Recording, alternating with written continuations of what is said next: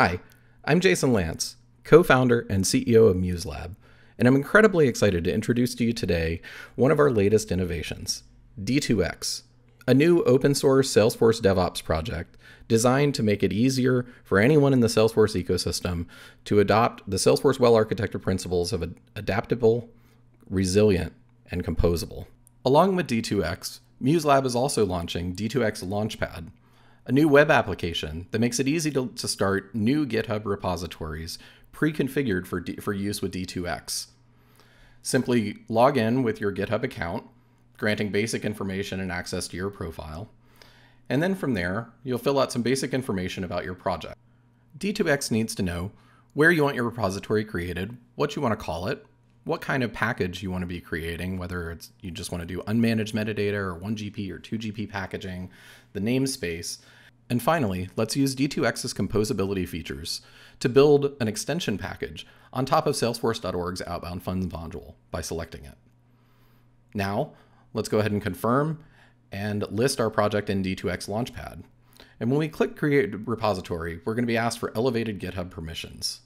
D2X needs this in order to be able to go and create your repository, but it only uses these permissions temporarily and deletes and revokes the grant as soon as the project is created. You can see a link here to go verify that the grant was revoked. Now click on the repository link to go view the project repository. Now I want to show you really quickly, I've set up in my GitHub organization, I've already in advance of this video set up DevHub auth URL and a GitHub email. The D2X documentation tells you about how to set these up, but I've already done that, which means that my new repository inherits everything it needs to run builds. So let's make some changes.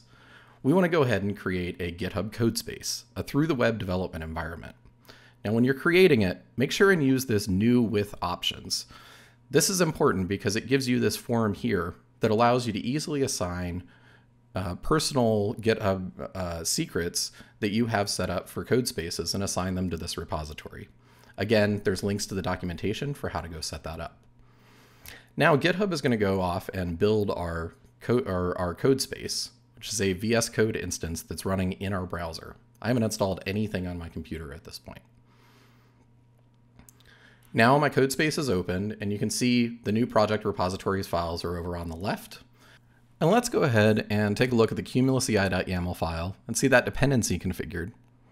And you'll notice that the startup scripts in the Codespace are already authenticating us to the DevHub using that DevHub auth URL secret. Now that I've been authenticated, I can go ahead and kick off CCI flow run dev.org in order to go run and build out my first dev.org. There's nothing magic about Cumulus CI. It's just sitting on top of SFDX and creating scratch orgs, it's doing metadata deployments. One of the magic bits that it does have is its dependency management, where you can point it at another repository like outbound funds, and it will go find the latest release, build out an org. So now we've got an org with outbound funds, and we want to open it in the browser so that we can go add a field to one of the outbound funds objects. Run the CCI org browser command, it pops open the org in the browser, and I can go into the object manager and check and make sure that the funding program object from the outbound funds module, again, a managed package that we've installed that we're looking to extend and build on top of. Let me find the funding program object. And for our demo use case, we're going to add an is-test checkbox field to this. Not very exciting, but we want to be able to flag certain funding programs so we can exclude them from reports.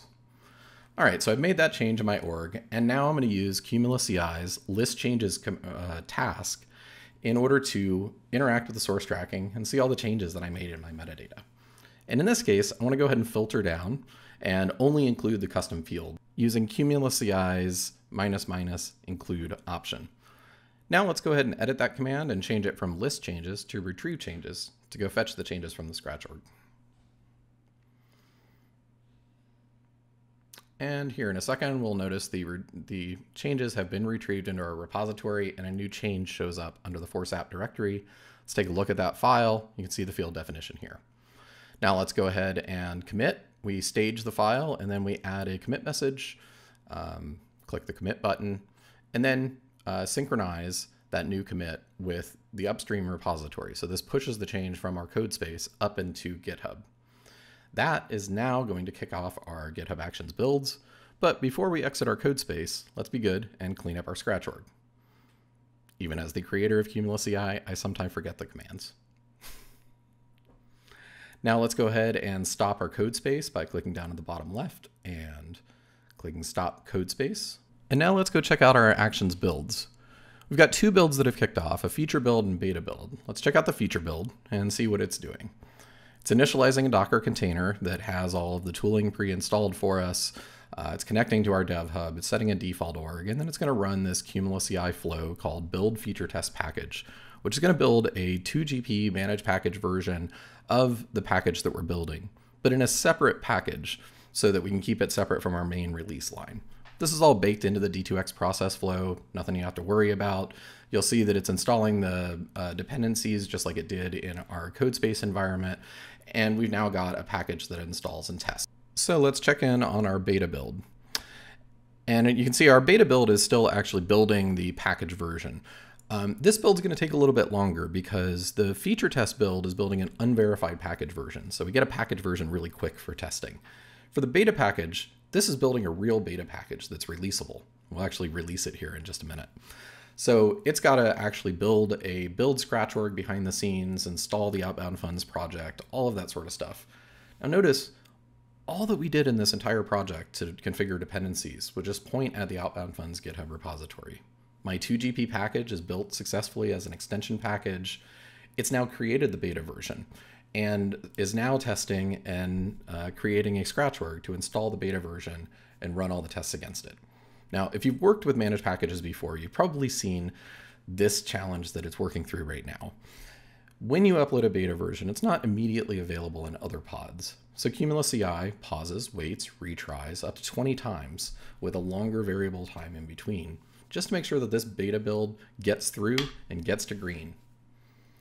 Now, we've got a green build for beta, and everything looks good on our README page with the build badge. Now the last step, let's create a production release. Go to the production release workflow, click to run the workflow. This is a manually triggered workflow, so the idea is your release manager would come in and click this button to run. Notice there's nothing technical that you have to really know. You just have to be able to go point and click in a web interface to kick off a build. That build's going to kick off. It's going to pull down the D2X Docker image.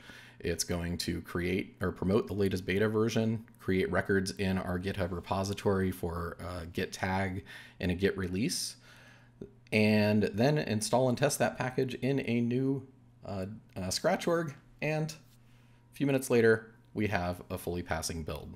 The build also created a GitHub release and a Git tag pointing at the code that went into the version. And on the release, you can find the install URL for the package. We want to hear from you. What will you develop, build, test, demo, share, or deliver with the capabilities of D2X? Get started today at launchpad.muselab.com and d2x.readthedocs.io.